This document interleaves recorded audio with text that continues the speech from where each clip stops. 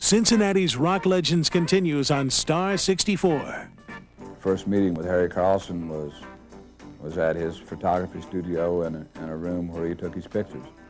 And I brought in just a little amp and my guitar and no band and played some bars of Memphis. And he looked at me and he says, "Hey, Lonnie, would you like to record that song?" I said, "I don't care." So we recorded it.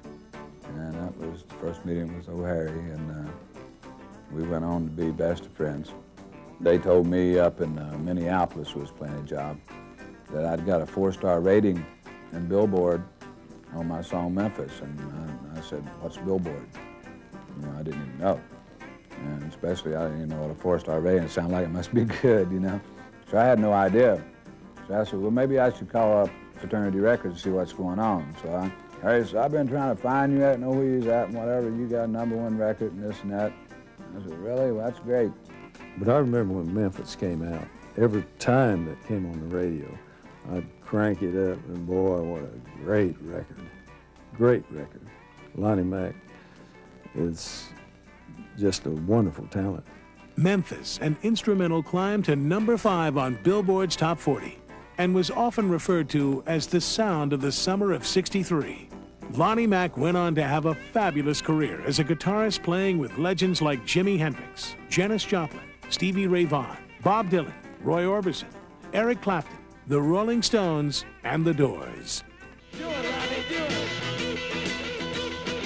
one gold record back here is the one they give me for playing with the Doors. And I played bass, 105 takes on the Roadhouse Blues, and ended up taking take 2. I had a blister this big on my thumb. I've hung out with presidents, you know, I mean, of all people, I knew President Nixon, and he came to a few of my shows, and I've hung out with, you know, the Rolling Stones, I've hung out with Bob Dylan, and they've all came to my concerts.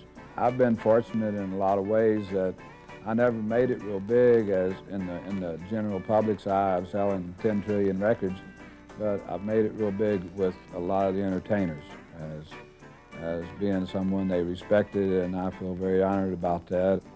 Lonnie Mack is probably, if not one of the best guitar players in the world. Lonnie Mack is, in my opinion, I don't think Jimi Hendrix could carry his lunchbox. Lonnie Mack is a legendary guitar player. He is absolutely one of the greatest pop guitar players that ever lived. I made a lot of money, spent a lot of money. I've been rich, been famous, and all that other stuff, but when it comes down to it, you know, it's not all that really matters. What matters is your friends. I got a lot of friends all over the world, and I can go out as long as I live and still make a living if it's out of the trunk of my car, you know, because I got friends, good friends.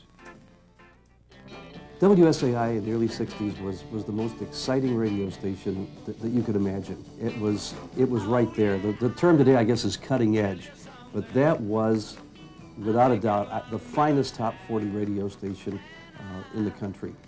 Even to the point where, I mean, the ratings showed it. The station had an overall 42% share at one point, which was just awesome. We just blew everything away.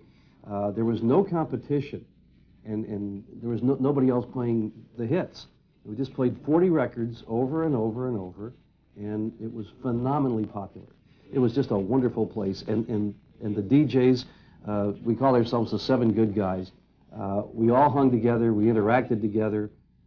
We managed to put personality into a station that was just playing music, and did it in just a fabulous way. It was fun.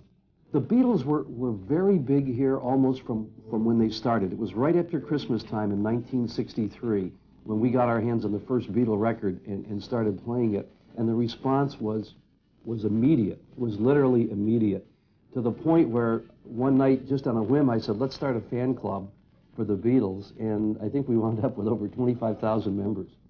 Capitol Records agreed to pay for the Beatle club cards, and I've still got a few, and there's people that when I go out, people will have the club cards, and they'll show them to me. They've kept them all these years, but in February of '64, some of the DJs were out, for the evening. I was back at the station doing the show, and they had decided to send a telegram to England. With the Beatles, there was some talk of a tour, and I'm not even sure if they had locked it up yet or not, but they said, let's try and get it. And they came back to the station that night and said, if we do it, are you in? And I said, sure. And so off goes the telegram. And then we promptly forgot about it until about a week and a half later when a telegram came back and said, you got him. And we looked at each other and said, what do we do now? We had the hottest act in the world coming to Cincinnati on August 27th.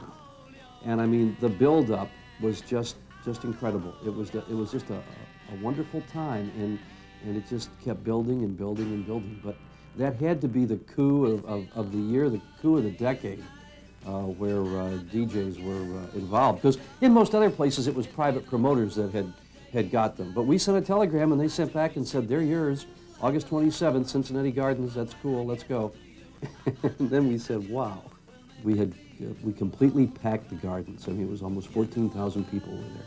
The tickets were $5.50, I believe, a piece. That number seems to work out with all the math that I have worked through. I think they were $5.50, which by today's standards is an incredible bargain. We brought them out on the stage, and the place just exploded. The flash bulbs, we could have turned off all lights, so the flash bulbs kept going, and the noise level went just off the meter.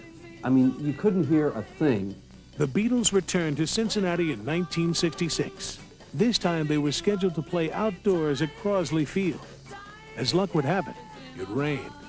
Fortunately, the Beatles' schedule allowed them to stay in Cincinnati, and the concert happened under clear skies the next evening.